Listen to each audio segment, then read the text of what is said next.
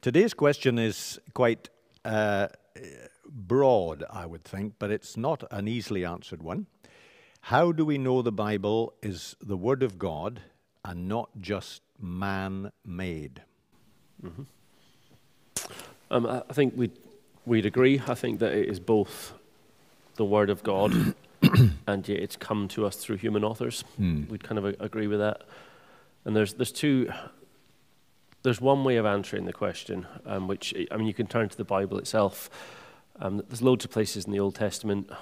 Psalm 119 is where you'd go, I guess, to get anything on the Word. And there's statements in there like, "Forever, O Lord, your word is firmly fixed in the heavens," which the psalmist, the Old Testament saints, seem to be happy with this notion that the Bible is the Word of God, as well as having been written by men.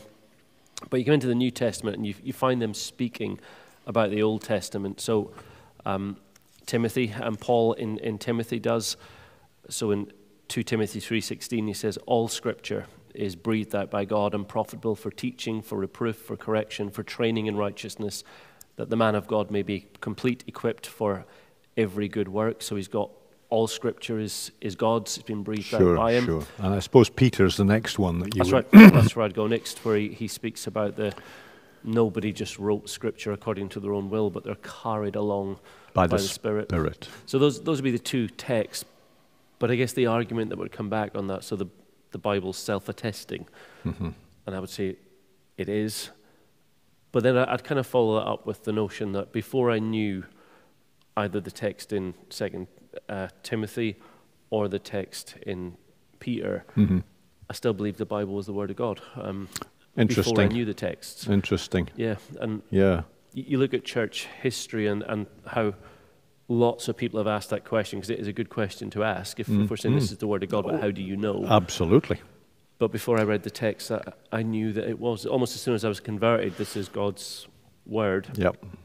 And the only explanation people have come up with is that's the Spirit in the believer testifying to the fact this is God's Word. So you just know that you know that you know. You're absolutely right. In fact, really, Kenny, that you've just hit the nail on the head, and may I just back that up with the fact that having the Bible attest to its own truth is not just enough always for people. Yeah. But like you say, the person who is not a believer, or even who is seeking sometimes, they can't be sure of the Word. They probably don't even want to be bothered with it. I wasn't before, like yourself. I wasn't bothered with it. In fact, it wasn't an issue for me. I never heard it. I never listened to it, and I never wanted it. But when Jesus came into my heart, then the Word of God became real to me, and I read it, and I understood it. And that, of course, is the Spirit of God within us, isn't it? It's part of that whole awakening, isn't it? The whole new birth, that there's certain things you see and you recognize that you never did before. Well, that you recognize that it's truth. Yeah. And the fact that Jesus is connected to the Word in some other kind of way than what we always thought, you know, or didn't think, depending. I think that's the only way you can answer that, and really it's the experience of Christ within that actually brings the Word alive to us, and the Scripture tells us that, of course.